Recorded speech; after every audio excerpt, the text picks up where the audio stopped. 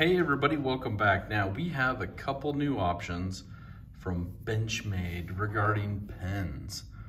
Now, we have a couple different materials. We have stainless steel and we have aluminum. The aluminum's coated. Then we have two different sizes. We have a shorthand and a longhand. And these shorthands are pretty short. I apologize for the sound and the lighting. A little bit different area today, but we're gonna go over and take a quick look at these. We're gonna do a couple quick comparisons, so stay tuned here.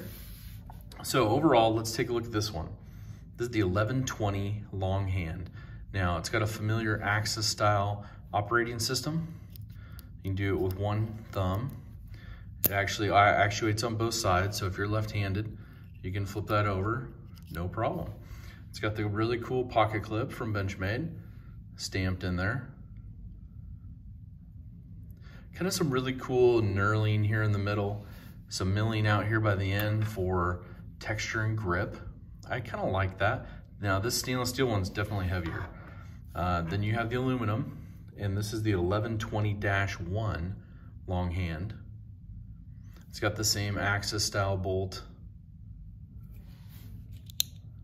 Now both of these longhand ones come in, we'll take it apart here real quick, but they use the Fisher Space refill. So you can get these refills from Fisher Space Pen Company or from Benchmade. They have the spring on the end, good to go. Now, the stainless steel longhand, the 1120, that is a MSRP of $160. This one right here. The longhand coated aluminum is $130. And on the aluminum, they're using the 6061 T6 aluminum, so pretty neat. And then on the longhand stainless steel, it's the 303 stainless steel. Heavy duty, some good weight to it, as you can hear in comparison.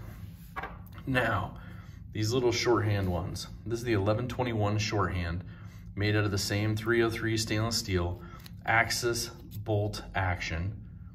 So you can get a really good look at it on this one, two-sided.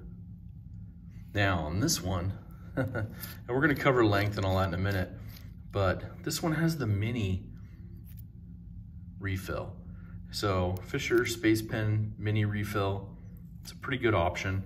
And I think it's pretty similar to what the small ones have. The what's that? The bullet, I think they have, the bullet ones. So we'll compare that in a minute. This is the coated one. So the shorthands, this one in the stainless steel is 150 MSRP with a model number of 1121.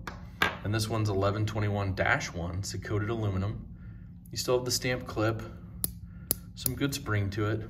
And of course, this is really gonna be made for something in your pocket, something maybe to put in a pack or something like that, because to me it's pretty small. So I'll probably get one of each and test them out and see what I like.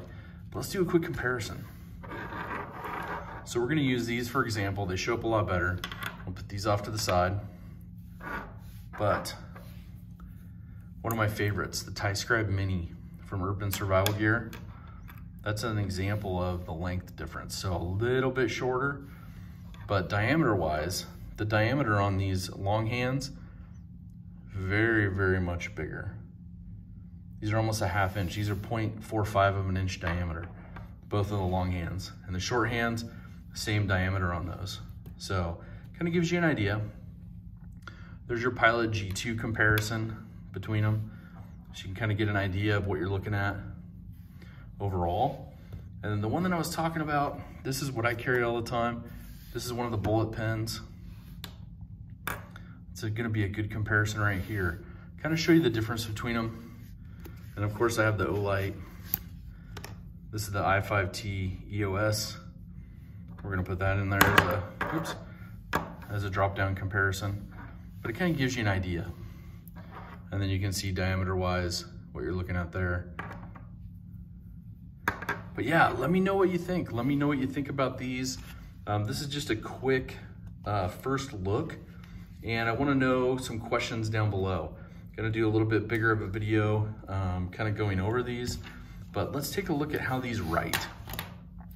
You know, Fisher Space Pen refill, so should be pretty comparable to what you're familiar with, but good quality ink. Let's do this one. These smaller ones are hard to operate for me. So you're gonna get that good ink out of there no matter what. But let me know your questions down below. Let me know which ones you would go with. Let me know if you have a favorite. Let me know if you have any questions about these in general, and I'll put them in the next video. Hope you guys are doing good. Have an awesome rest of your day. Make sure to do something kind for someone.